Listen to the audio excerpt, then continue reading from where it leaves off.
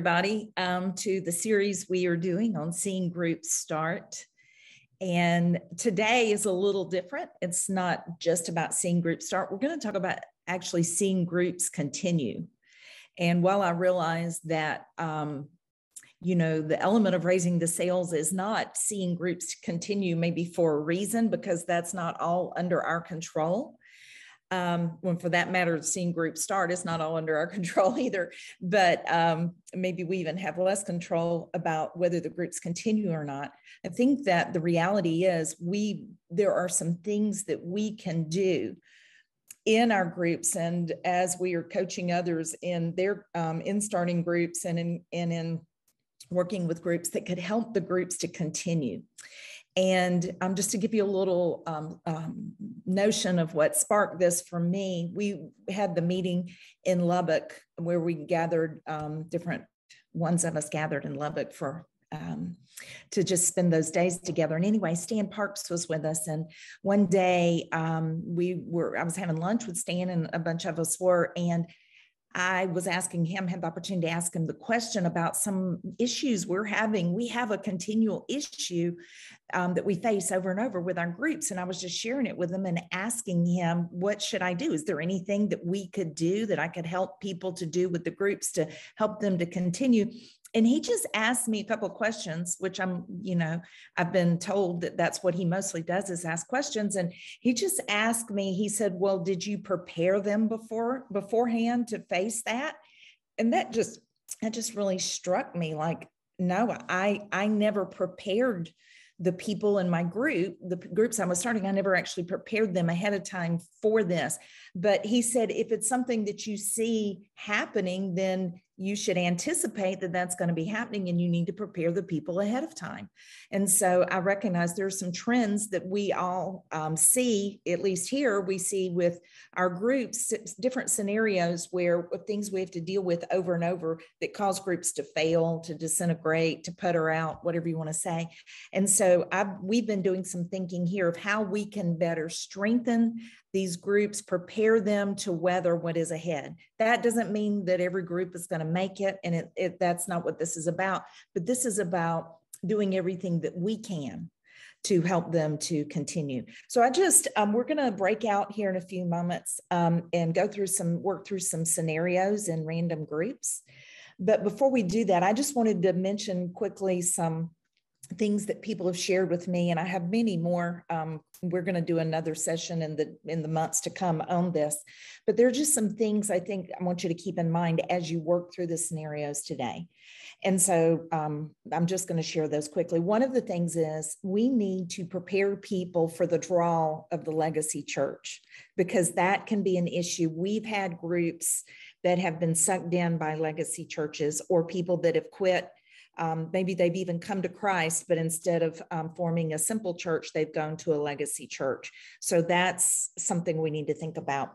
And in sort of the same vein, we need to advise our people that we're coaching and that are doing groups. We need to advise them to beware of traditional Christians who may interfere and tell them things that aren't necessary and that aren't mandated in Scripture. So we need to prepare them for that.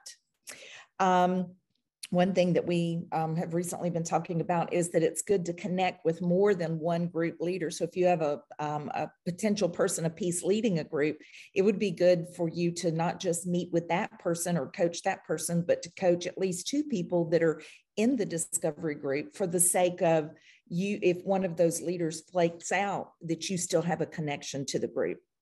And then another part of this is that we need to make sure that we are instilling in the groups we start the DNA, the proper DNA, the DNA of disciple making, so that those elements are there. And that is especially true of them focusing on obedience and sharing, because as you know, obedience is what causes transformation. As we obey the word of God, that's when we release God's power. That's when God starts working in us to change us. And then the sharing is what causes multiplication. And so if those two things are not happening in our groups will not see transformation and they won't multiply. So we have to keep those things there. And the final thing I want to mention is consistency, helping the groups to establish consistency. And whatever that you can do, even you yourself as you meet with the leader, to make sure that you are being consistent and never leave a meeting without arranging for the next meeting. Always be looking for every way that you can to help that group get established in being consistent, having a regular meeting time, and help your leaders think through that, because there's a lot of issues that cause groups to dissolve that have to do just with scheduling and just the logistics of meeting up. So helping people to work through really practical things in those ways. So these are just a few things, y'all. I could literally share for 2 or 3 sessions some good things that people have been telling me recently, but I want you to have the opportunity to think through some of these scenarios that I'm proposing. These are actual things that I've heard from people or that we ourselves have experienced here. And so we're going to break up into some random groups in just a minute. And when we do, you'll have 2 scenarios that is assigned to your group, 2 scenarios to read through. And what I want you to do as you read through them is to ask yourself, how could I help this? How could I help these people? What is it that, I know if this was my group, what could I have done to prepare it better? What advice would you give me to help people prepare? To help prepare my group better? Or what could I do in the midst of whatever's going on to maybe have had a different outcome? So I'm looking for advice from you. This isn't just advice for me. All of these scenarios are not mine personally or people that I've worked with here on our team, but they are variations of scenarios that I've been told recently. And so I think maybe you'll even come up, maybe there'll be some things familiar for those of you who are like me that have seen a lot of groups start, but not as many groups continue as you'd like. So that's what we're going to be doing. Okay, I think everybody's back. I hope you had time to go through your scenarios. What we're going to spend the next few minutes doing is letting you give me advice. And remember, what we're talking about is what could we have done? Not what can we do now, because all of these groups pretty much have ended one way or another, and most of them are not salvageable. But what could we have done during the process? That's what we're wanting to learn from. What could we have done during the process, either at the beginning when we were initially starting the group or as we were coaching the groups? What could we have done that would have perhaps had some bearing on the outcome, could have maybe given us a better chance of the group actually continuing? So that's the question that we're asking. And so group A was Jim Britz and Jim Holt. So Jim Britz, why don't you take the first one, the first scenario? Why don't you read us the scenario and then tell us what your group came up with? All right, and Tim rhymes with Jim, so Tim's going to read it. All right. So Sue, you want me to read the story first? Okay. If you will. I met Zach, a guy my daughter had met, and he was enthusiastic about the stories I had shared with him. He started a discovery group with the other young adults, and they loved meeting up to read scripture together. Zach's grandfather, a pastor, heard about the group and asked Zach if he could come and see what's happening. After the grandfather attended, Zach shut down the group and wouldn't talk to me anymore. I later learned that the grandfather told Zach that what we were doing was wrong because they weren't under the covering of a church. So we talked that through, and I just wanted to flush them all and move on. But we had more wisdom in our group than me. So the first thing was to meet with the grandpa and to listen to his story and to figure out what were the roadblocks for him, or what were the challenges for him. And then as we talked it through, I think it was Jim said, well, what about meeting with Zach and the grandpa together and just having that conversation, listening well, and trying to cast vision for reaching the lost, and having people grow in obedience and transformation and sharing. Good, thank you. Jim Holt, did your group come up with anything else? Yeah, for the first one for scenario number one, yeah, we were just talking about just instilling and the stuff I was getting, taking notes on, and just encouragement to look at the model from God's word, to prep Zach ahead of time to have that kind of conversation potentially down the road if the grandfather was known ahead of time. So being patient, instilling patience, but also God's word. Also encouragement to train up others who could be in the group, having the responsibility. So in case there was a key person not to be there, that they might be able to continue, even if Zach's grandfather was not on board with Zach, the group might be able to maintain without Zach being there. Thank you. And then the second scenario, Jim, do you want to share that? Jim Holt, you want to read that one, and then you can share, and then the other group share? Yeah, I'd love to. Yeah, scenario number two. I helped Brian and Megan start a group with 4 of their neighbors. They're pretty consistent with meeting and all committed to follow Jesus. They were moving towards forming a simple church, but Brian's job transferred him to another city. Brian and Megan got busy and moved, and the group fell apart. So what I got from the group as people were sharing, taking notes, was some things that maybe have shared with Brian and Megan ahead of time was just the importance of sharing leadership. One idea was just maybe reminding, I think, mentioning Jim Britz, but passionate around the responsibility each time the group was going of, hey, you read a question, you read a question, you read a question. Once again, trying to decentralize it, not so much around Brian and Megan. Casting vision to Brian and Megan and the group initially, before the group obviously closed, as far as multiplication, that hey, this is something you can be doing, receiving and multiplying other groups or other individuals. And just another point was just ongoing coaching / relational connection during the week with others in the group, even with Brian and Megan, that potentially the group could still maintain even with the loss of 2 of its members. Thank you. And Jim Britz or Tim, you got anything to add? Yes rhymes with Russ. So Russ, what do you got? It's kind of the same thing. Yeah, could Brian and Megan have the vision of starting a new group in the new place they go to and help them with that? We were talking about possibly they could do a Zoom meeting for a while as they're separated, and then so that it could have a smoother transition from one group to 2 groups, because the ideal thing would be that the 4 carry on with a new leader and Brian and Megan start a new group. That's a great idea. What should have happened is that we came out of that with 2 groups, not with no groups. Absolutely. But it just got away from us, and things can roll really quickly and unravel quickly, and people move and they're busy and life, and then you have nothing. And then there may be some things there that could be salvaged now with the person that was coaching them. But yeah, but it's really easy. I understand why Jesus told him to move in with the people, because it's easy to lose connection and life to just take over. And suddenly as Jim says, they just flake out on you. So thank y'all for that. Like I said in the group I was in, I wish y'all had been around several months ago when we were actually dealing with some of these things.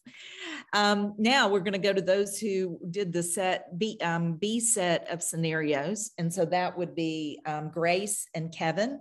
And so if Grace, you want to take the first one, you can read the scenario and then just give us a rundown on what y'all came up with for us.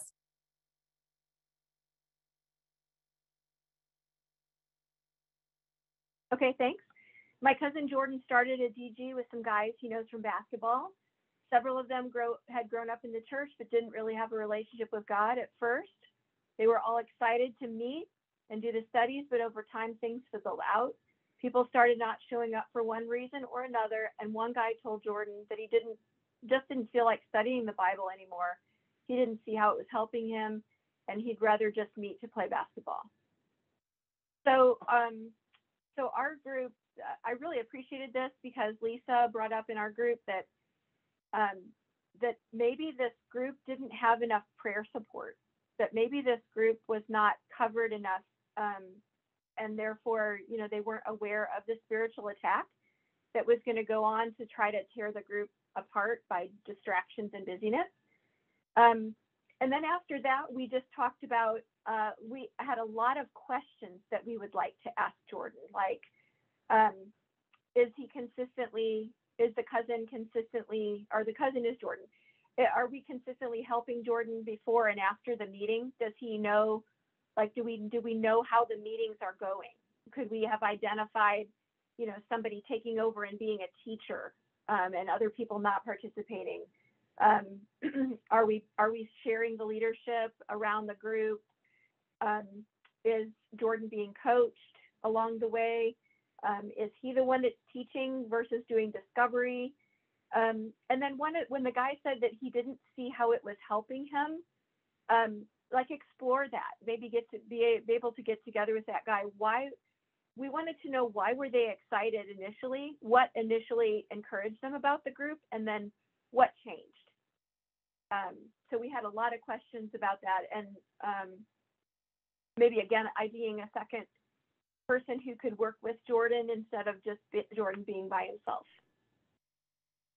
That's really good, Grace. Thank you for that. Yeah. And Kevin, you got anything to add?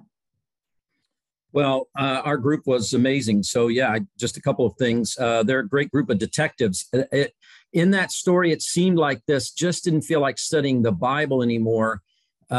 Gave a hint that maybe they really weren't following the questions well, either the relational questions at the beginning, because, you would think that would have bound the group a little bit better, or they weren't doing the obedience and sharing. It just seems like it's turned into more of an information study rather than. So I think what we would have said is to really go over the questions, make sure they're following the format, know the format well, that Jordan knew the format well.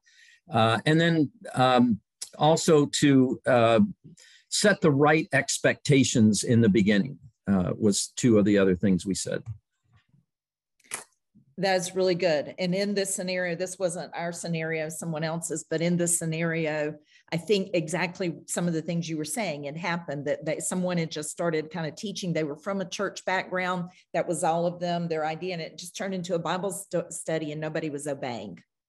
And that's why they weren't seeing change. All right. Kevin, you got the second scenario. You want to read it? Faye read the story for the scenario. Would you read it for us again, Faye? Yeah.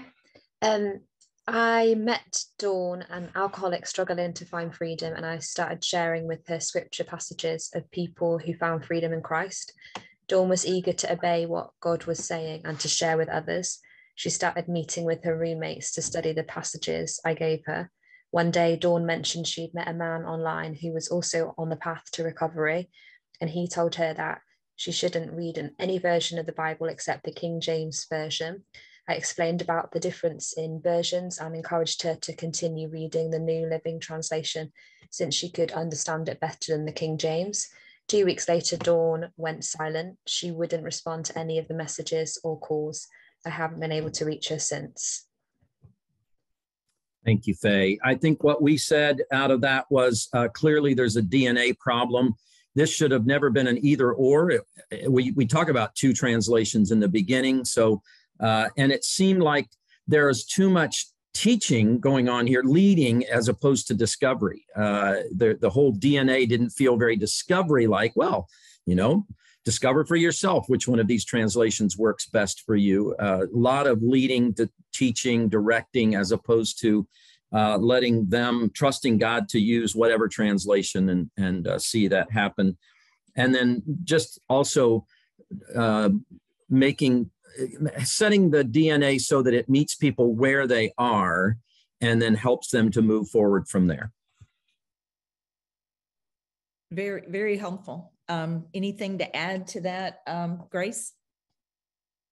Yeah, we talked about, maybe we missed the part about at the beginning or in the midst, but we talked about what we might do now to help the situation. And Lisa's husband, I think it was Chris, I can't remember his first name. Yes, Chris.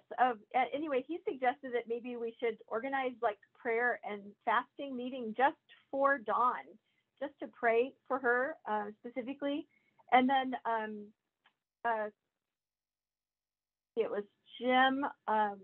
I think his name is Jim, he suggested maybe recording a prayer and texting it to her so that she could hear the love and care in the voice. And then I suggested maybe just adding her to your prayer calendar, and at least once a month she would hear from you via text.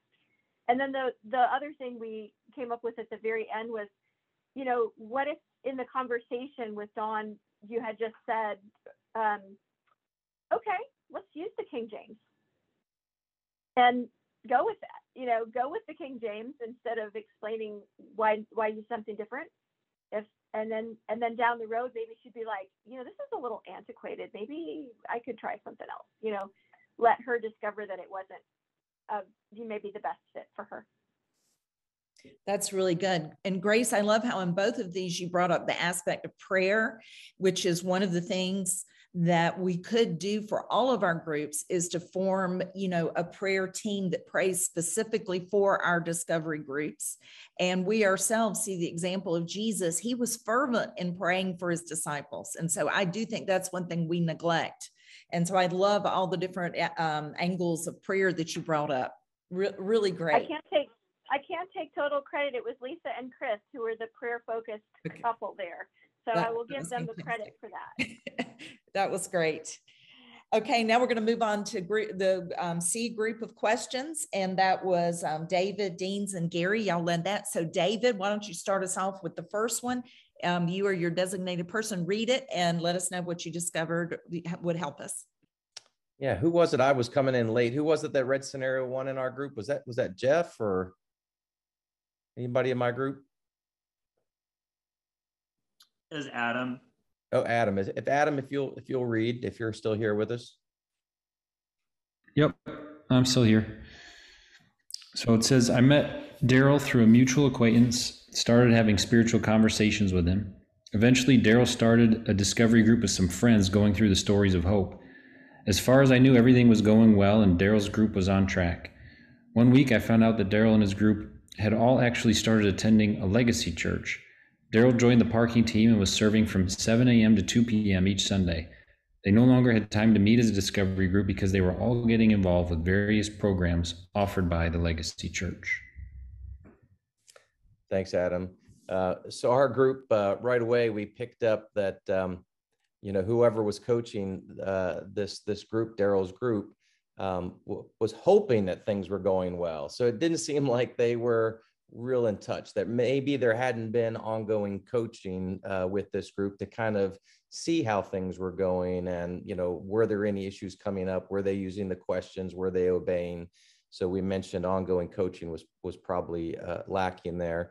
We also kind of mentioned just kind of casting vision up front of the expectations of kind of what this group might look like, what it's supposed to do, and talking about obedience, the importance of obedience. That would have been important to do. And then Chris brought up a great one, something he's learned from Stan about warning them when they got to the point of wanting to go to the legacy church, not telling them what they had to do, but warning them that, of the challenges of the legacy church, that often what we see is that, that slows down, stifles, or even stops multiplication, that it kind of limits the fruit of disciple making when people choose to do that. They can make their own decision, but don't let them go without warning them of those struggles. And then we just kind of said also at the end, no matter how good of coaches we are, there's going to be some natural attrition, especially in the American culture. The brick and mortar church, with the preacher and the band, that's just so ingrained in who we are that people are going to go there, even as best of coaches we are. That's what we said for scenario 1. That's good. Thank you. Do y'all have anything to add, Gary? Kyle's our spokesperson. Kyle? Yeah, not really. I think he said it really well. The biggest thing that stood out to us is it didn't seem like there wasn't a good relationship between the coach and Daryl, because it seemed like the guy was kind of shocked. Oh, he's serving in the parking lot ministry now. Like where was the consistent relationship to coach? and engage them. And are they actually living out their I will statements? Are they actually doing their prayer calendar? Where are they at in all that? And as they're looking at that, they might actually be walking in obedience. And so that's a question. That's really what stood out to us. Yeah, absolutely. Those are really good insights. There was definitely a relational issue between the coach and the person of peace there. Kyle, why don't you go ahead and share with us scenario 2 and what y'all discovered from it, and then we'll come back to David's group. Suzie, our group was so deep that we didn't get to scenario 2. Well, we I can still read it. Would you like me to read it, Suzie? No, that's okay. We'll just we'll just go without it. It was about a group. I'll just share with you. It's about a group where the leaders' schedule changed, and so they had to keep moving their meeting time around. And when the leaders' schedule returned to normal, by that point, the group had puttered out. And I actually heard this from Tyler, and was sharing this with me about how if you can't keep consistency in the meeting time, how difficult it is for the group to continue. And that you will, if you stop meeting for a short season even, or if you move the meeting time because of something, it's a precarious time and you really have to draw close to the people, and you have to be, that's when you have to make sure you're connected to somebody more than just your person of peace, because these are critical times when you can lose a group, where a group can drop, a group can stop or fade or fizzle out, whatever you want to use, putter out. But that's, so in a time of a schedule change, that point of being consistent with meeting is critical. I think especially in the Western culture, where we have to make time to see each other. We're not naturally seeing each other in regular rhythms.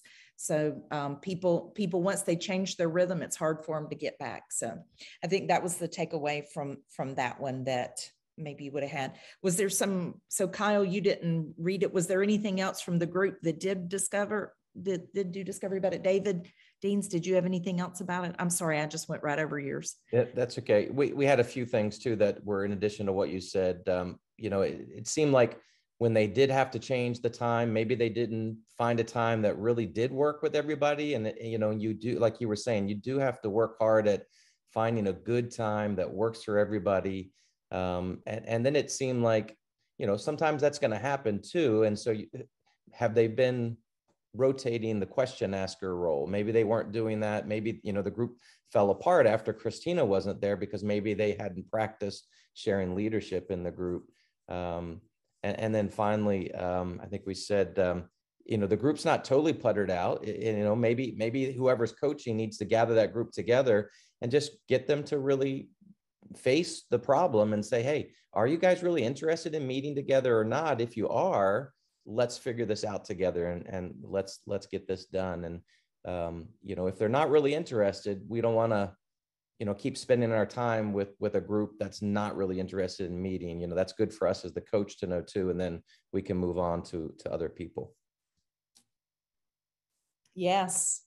All these are very good. I don't know about y'all, but it's making me want to bring every problem I have before all of you and let y'all help me, because every answer gave me something I hadn't considered. So thank you for that. The whole purpose of this is for all of us to be much more thoughtful about what the dynamics are that are happening in our groups, and be intentional in making sure that we have the proper DNA established in the groups, and that we do build those relationships with the persons of peace, and not just the person of peace, but find other people within the group to build relationships with. So it all isn't, being held together by just one relationship with one person.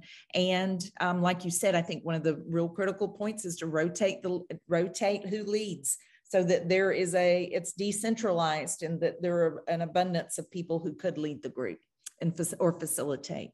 So there are a lot of good things that came out of this. And so appreciate this, but I encourage you, if y'all have had some groups yourself to fail, this is a good time for you to maybe gather your team and sort of do some postmortem kind of analysis over maybe what you could do better next time. And So thank y'all. Really great stuff. Appreciate that.